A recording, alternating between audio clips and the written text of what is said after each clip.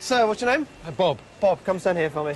Very good to meet you. All right, do you wear a watch? Yeah. Great, fantastic. Would you take that off me for a second? I won't damage it or muck around. Can I change the time on it? Yeah, sure. OK, all right, thank you. I'm going to set this to a time that I don't want you to see.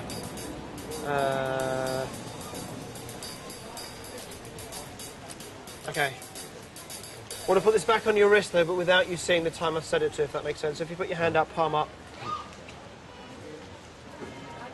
OK, great.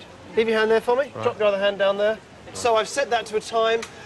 Hopefully you're going to be able to pick up what this time is, all right? So I'm going to, as I talk to you now, just imagine a clock face in your mind, a big clock face just here, with the numbers going 1, sort of 3, 4, 5, that way around, wouldn't it? Yeah, OK.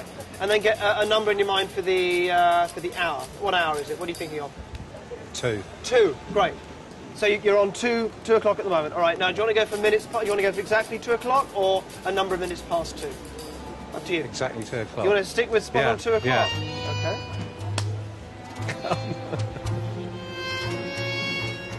Bloody hell. And it's 2 o'clock on the dot. It was a very vivid picture. As soon as he, said, think of the time, that was it. There was no question about it. That was the time that I was going to go for.